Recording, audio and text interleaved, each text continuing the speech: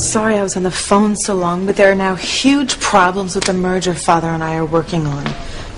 I've never seen Daddy so upset before. I mean, he may need to fax me something here. I tried to calm him down, but he's going ballistic. I worry about your father when he gets like this.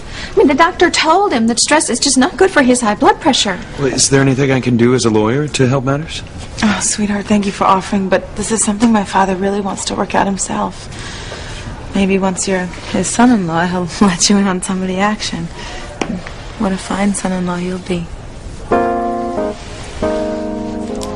Oh, I was so frazzled having spoken to Father, I just realized you and Ivy were here. Why? We're here to see Teresa. Why? Did something happen to her while I was on the phone? No. But I think it's about to. Ethan, what's going on?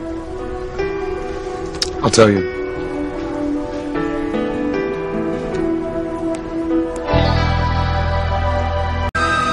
Look, Gwen, what I have to tell you concerns you and Teresa.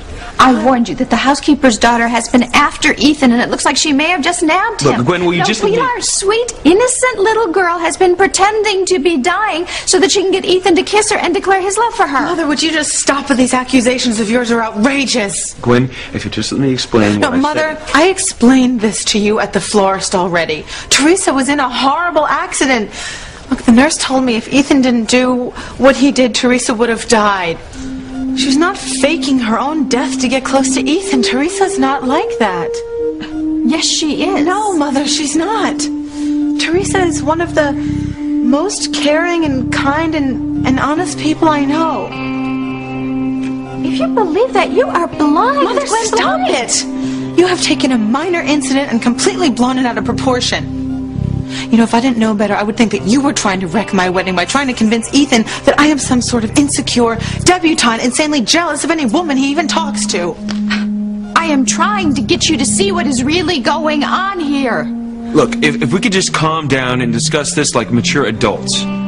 What is to discuss? Maybe we should all just leave. Go home and talk at home. No, Mother, I want to get this over with right here and now, once and for all.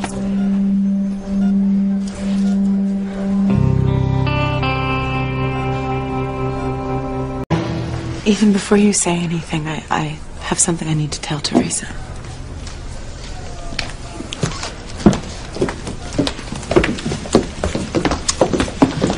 Teresa, I want to apologize for what my mother just said. She gets these weird ideas in her head sometimes. Gwen, don't make me out to be a lunatic. I know what I am talking about. No, Mother, you don't.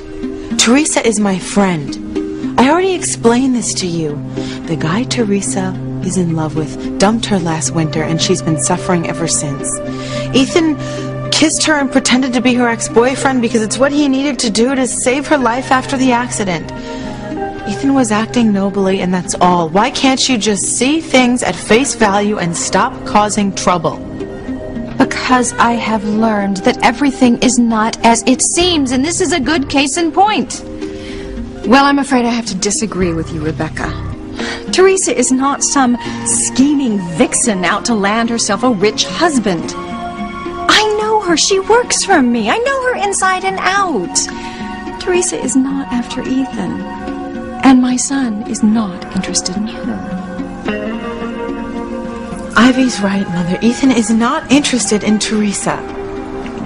In fact, just before I was on the phone with Daddy, Ethan was telling me just how much he loves me. Okay, let's settle this once and for all, shall we?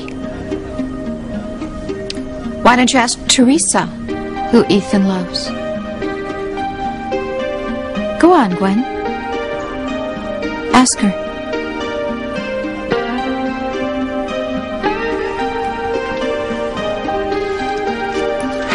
Teresa, I hate to put you on the spot like this.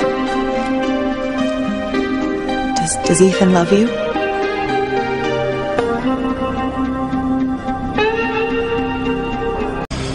Well, Teresa, will you please tell my mother and everyone else the truth? Does Ethan love you? Teresa's still recovering from her accident. She needs her rest. This is not a good time to talk. Mama, it's okay.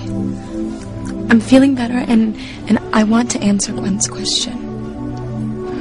Hold on tight, because we are about to hit turbulence. No, Gwen. Ethan doesn't love me. Are you satisfied now, Mother? No, I'm not. I want to hear it from Ethan. Do you or do you not love Teresa? You know, really, Rebecca, I am tired of you grilling my son as if he's guilty of some sort of wrongdoing. So am I. But I am sorry that my mother's being such a pain.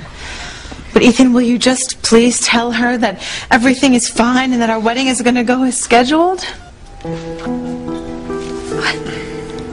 You do love Gwen, don't you? Yes, I do. Well, there. You have your answer, Rebecca. Church bells will ring. Enough of this nonsense. Look, would everyone just listen to me? Look, I've been trying to say something for a while now, and I keep getting interrupted. I need to tell you about a decision I've made. A very important decision.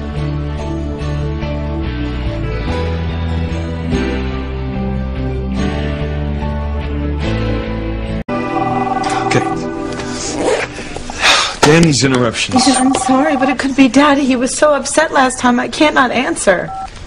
Hello? What?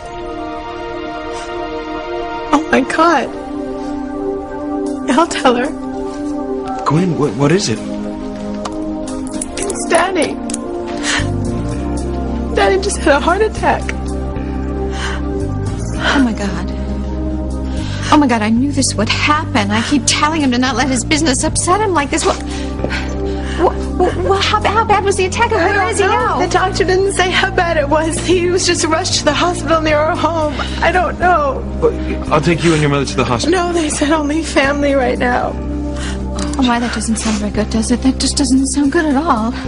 Try not to worry, Rebecca. Really, everything is going to be fine. I'm gonna go. I'll call you later and let you know what happened.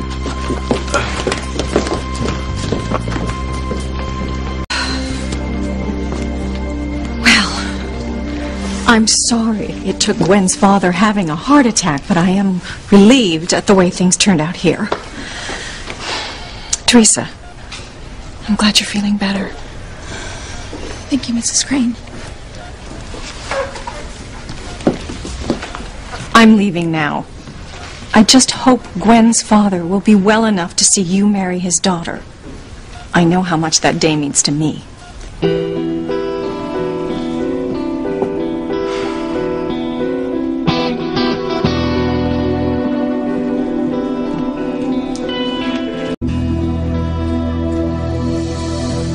So, did you make a decision?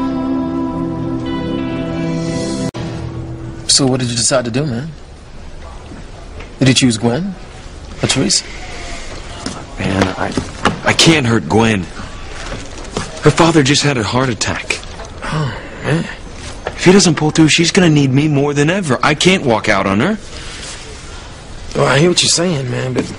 Yo, what about Teresa? You can't walk out on her either. Now, she was so ripped up with the thought of losing you, man, that she went and had an accident on Miguel's motorcycle. Damn near died, too. All right, and the only reason she's alive right now is because you finally admitted that you loved her. How's she gonna take it if you choose Gwen? I'd made my decision. But now... Now what? I need to wait before this goes any further. Yeah, that makes sense. Yo, just follow your heart, no matter what.